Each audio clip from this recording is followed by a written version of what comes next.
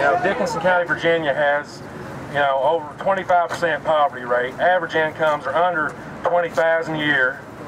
You know, people are reliant on all kinds of public assistance, and we need $15. We need a union. A white family that's dependent on food stamps, you know, that's, you know, living in subpar housing, really they're going through the same financial struggles as a black family, going through the same thing. Now, there's the racial issues that these white poor people don't have to go through. You know, my people aren't getting shot by police, you know, every other week it seems. But absolutely, when it comes to common struggles, we need solidarity. So many times when I hear the word social programs, it seems pretty clear to me that they're talking about black people on social programs. You use the word, that's the implication. You're not aware that that's basically a way that people who don't like social programs try to dissuade Americans from supporting them?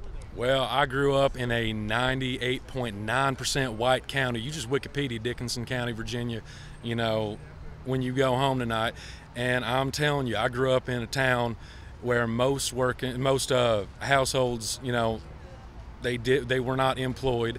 You know, people were on public assistance. People were, you know, selling drugs. You know, meth is a big problem down there. Pills are really the big problem. Are you trying to tell me that, you know, it's just black folks on welfare, just black folks selling drugs?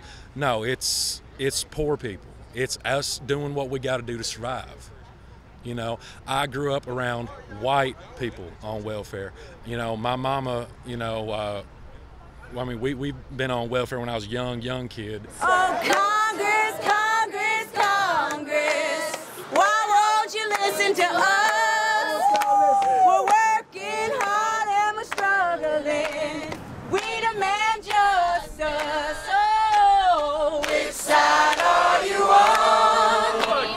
Which side are you on?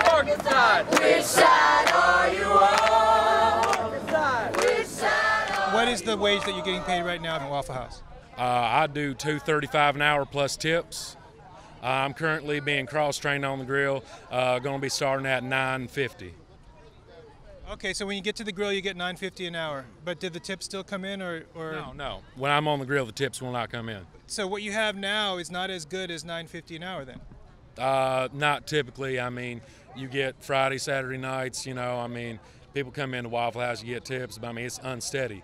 The only thing you're really guaranteed is minimum wage, you know, because they have to compensate you if you make under minimum wage, you know. We've seen corporate growth actually go up in this country, yet wages are stagnant, you know, cost of living's going up. That money's being created. Where is it? It's an embolism, like a blood clot, you know what I'm saying, in your body. You know, it's all folks in one area and it's rotten. That's what it is. That top 1% is holding that wealth.